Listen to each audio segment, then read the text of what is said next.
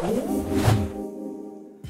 everybody, Arkush and Kevin Fishbain here for ProFootballWeekly.com. The news Chicago Bears fans hoped for most, a new inside linebacker. Can he carry the tradition of a Dick Butkus, a Bill George, a Mike Singletary, a Brian Urlacher? Who knows? But Danny Trevathan was the best inside linebacker available in free agency. The Bears have filled one of their two biggest needs. Yeah, maybe the best one available in a couple of years. And you mentioned the great Bears linebackers. They just need to be better than Shea McClellan, Christian Jones, John Timu, and Jonathan Anderson. Shouldn't be very difficult for Danny Trevathan, who's been a great player for the Denver Broncos.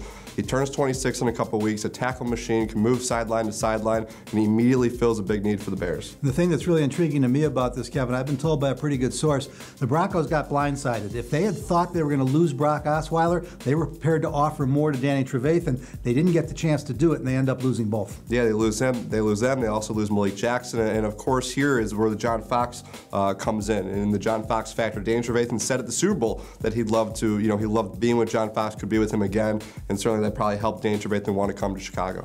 Folks, you can't win a lot of games in the offseason or in free agency, but the Bears did what everybody wanted them to do. Danny Trevathan, the new Chicago Bear. For all the latest news throughout the NFL on the Chicago Bears, stay right where you're at 24/7 at ProFootballWeekly.com.